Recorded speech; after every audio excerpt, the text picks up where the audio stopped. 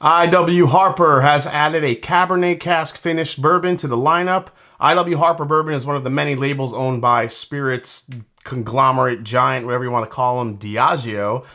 Two I.W. Harper expressions already exist under the label. Their Kentucky Straight Bourbon Whiskey and their 15-year-old Kentucky Straight Bourbon, which comes in that beautiful decanter bottle. Now they've added a new bottle to the lineup. It's their Cabernet Cask Finish Reserve. Let's check it out. It's What's on the Shelf Wednesday on the Mash and Drum.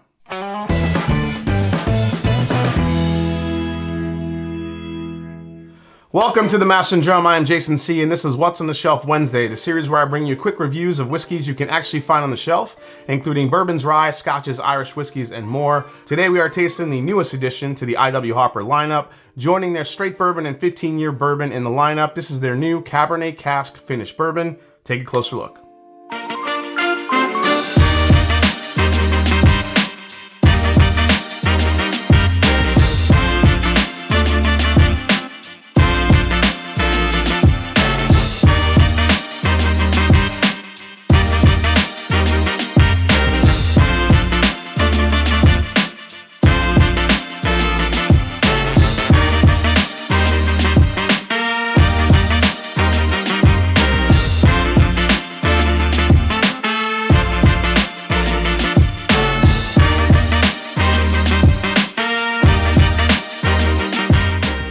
Introduced in the 1870s, I.W. Harper was created by I.W. Bernheim and produced at Bernheim Brothers Distillery.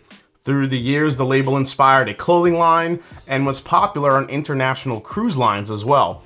In the 1990s, when the popularity of whiskey declined, I.W. Harper ceased distribution in the US, focusing on Asia and Japan in particular, where it became wildly popular. In 2015, it was resurrected and relaunched by Diageo. Alright, so the new I.W. Harper Cabernet Cask Reserve Bourbon, according to those behind it, is aged for 4 years in new charred American oak barrels, then finished in California Cabernet Sauvignon casks, and bottled at Stitzel-Weller Distillery. The bourbon is bottled at 90 proof and retails for about 50 bucks. Alright, let's give it a go. Here we go. Extremely sweet on the nose. You could kind of smell the youthful spirit in here a little bit. Nice vanilla, a little bit of a toffee note. A little bit of a berry note as well. You get kind of, I don't want to say raisin. I'm not really getting anything that dark. I think it's more like a light strawberry type of note I'm getting. Yeah, I'm really picking up that dusty corn note in here a lot. So, but yeah, if this has a Cabernet influence, I might be getting it slightly on the nose. I'm hoping I get it more on the palate. Let's give it a try. Yeah. Ooh, a little bit spicier than I thought it would be. I.W. Harper, from what I remember, I think they have about maybe, I want to say 17 or 18% rye in their mash bill that they use.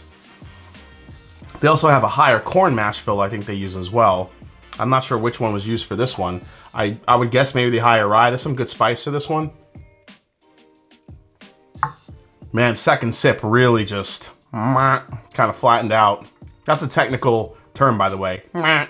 Light vanilla, a little bit of a toffee note. Where I get the Cabernet influence is like right mid-palate before the finish hits. You get this little burst of that strawberry note I was getting. It's not really like grapey or I'm not getting a heavy influence. I mean, it's there, but I mean, if you're gonna give me a Cabernet finish, I mean, I want to taste the Cabernet. I mean, not to the detriment of the bourbon, but I figure with such a young bourbon.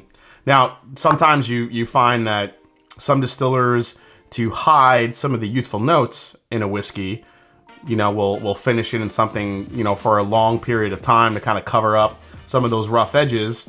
And you taste more of the spirit that it was finished in rather than the actual natural spirit. This, I feel like it's more spirit forward. I feel like I'm getting more of the youthful bourbon notes rather than the Cabernet finish. It's good. It has a little bit more bite to it than I thought for a 90 proofer. A little bit of spice there. There is a nice little strawberry grape, you know, like grape bubblegum type thing going on in the mid palate a little bit more. Maybe it'll get more of that as it opens up a little bit. But I just feel like I want a little bit more of it. Last sip here. I mean,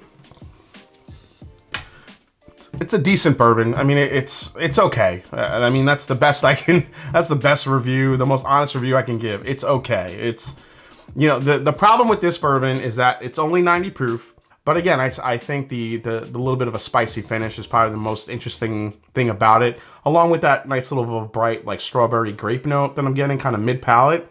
But it's 50 bucks and 4 years old. Unfortunately for this bottle, there's a lot of competition with finished bourbons out there these days. I mean, you have Woodinville Port Cask Finish, Angel's Envy, Isaac Bowman Port Finish, Legent Whiskey, which is a sherry wine finish blend. Belle Meade has a great sherry finished bourbon. Davies County from Lux Row has a sherry finished bottle at 96 proof, and I think is a little bit older than this. Not to mention the higher end bourbons from Foregate and also from Bardstown Bourbon Company that come out. And you know, just I mean, and I'm sure I'm missing a bunch, and you guys are probably thinking in your head right now, you probably forgot a couple, and you could rattle them off in your head about the amount of finished bourbons that are hitting the market for around this price point. My argument with this bourbon right here is that for $50, if you're gonna give me a 4-year bourbon, at least give me more Cabernet finish in here. Like, I wanna see the color of the Cabernet in this.